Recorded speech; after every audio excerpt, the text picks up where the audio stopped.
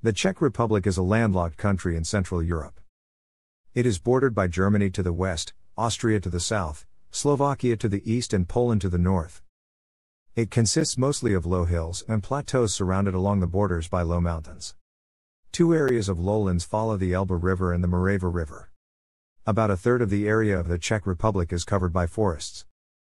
The Czech Republic also possesses Moldauhafen, a 30,000 square meters enclave in the middle of Hamburg docks in Germany, which was awarded to Czechoslovakia by Article 363 of the Treaty of Versailles to allow the landlocked country a place where goods transported downriver could be transferred to seagoing ships. This territory reverts to Germany in 2028. Köppen climate classification of the Czech Republic. The Czech Republic's climate is temperate, transitional between an oceanic climate and a continental climate. The summers are rather cool and dry, with average temperatures in most areas around 20 degrees Celsius. The winters are fairly mild and wet with temperatures averaging around 0 degrees Celsius in most areas. The relative humidity moves between 60 and 80%. Most of the area of the Czech Republic belongs to the geographically stable Czech Massif. Only an area of the Western Carpathians in the east of the country is younger, lifted during the Tertiary. Igneous rocks make up the base of the Czech Massif. Sedimentary rocks are mostly found in the northeastern part of Bohemia with significant areas of sandstone. Among the metamorphic rocks, the most commonly found is gneiss. The most notable mountain ranges in the Czech Republic are all found along the borders of the country. In Bohemia it is the Bohemian Forest and/or mountains, both bordering Germany. Then the long mountain range of Sudetin with Snežka, the highest peak of the Czech Republic. The last major mountain range is the Beskid Mountains in the east, which then continue further east into Poland and Slovakia.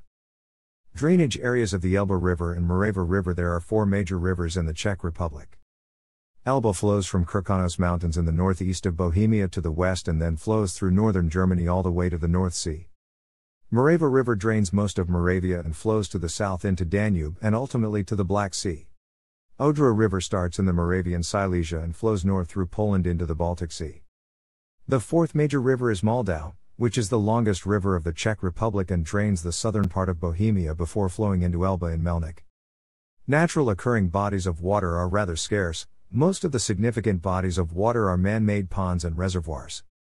The largest pond is the Rosenberg Pond, which is one of the ponds in the system of fish ponds built in the 16th century around Köppen. The largest reservoir by area covered is the Lipno Reservoir, built in the 1950s, and the largest reservoir by cubic capacity is Orlik Reservoir, built around the same time. Population density in the Czech Republic. Natural resources: metals are in blue, Fe, iron ore, Pi, pyrite, PM, polymetal ores, U, uranium. Fossil fuels are in red, C, coal, L, lignite, O, oil. Nonmetallic minerals are in green, G, graphite, Ka, kaolinite. The population of the Czech Republic is estimated to be around 10.6 million.